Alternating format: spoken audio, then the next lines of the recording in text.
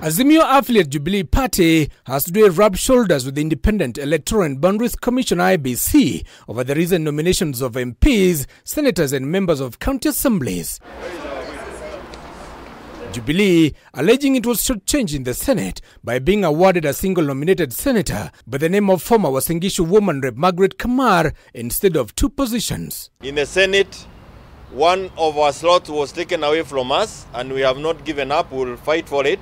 Jubilee Secretary General Jeremiah Kioni also claimed their slots in various county assemblies were awarded to their competitor UDA, now threatening to go to court to challenge the nomination process.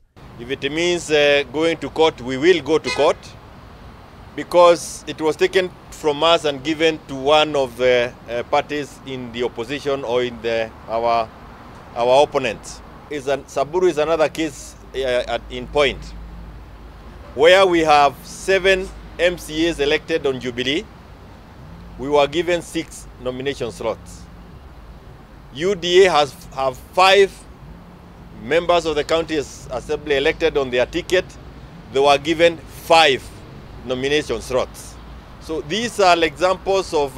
However, IEBC has refuted the claims on lack of merit, saying due process was followed and that the nominated leaders were correctly picked from the list forwarded by the political parties. In allocating the nomination slots, IEBC says it applied the formula developed under Regulation 56(2) of the Elections Regulation, which alludes, and I quote, "The formula for allocation of seats to the respective political parties from party list shall be number of seats won by the political party divided by the total number of seats multiplied by available seats for allocation in the respective house."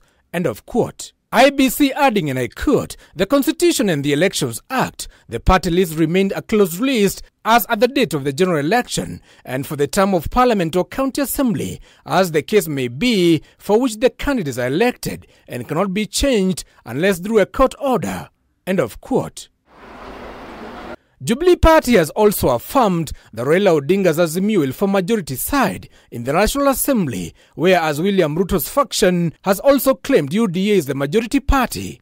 We are the majority party. We are the ones with the highest number of members of parliament at the National Assembly.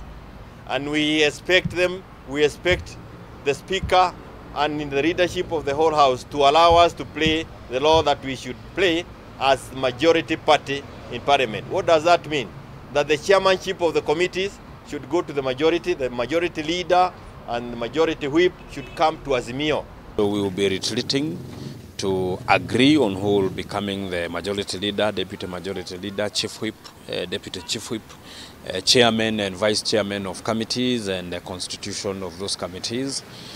Because as it is per the law, it is the leader of majority who brings the government business in the National Assembly. Azimio Coalition has called for a retreat for its lawmakers tomorrow in Machakos to deliberate on House leadership, as Kenya Kwanza also retreats to Naivasha for 2 days beginning tomorrow to select lawmakers to occupy various positions in Parliament.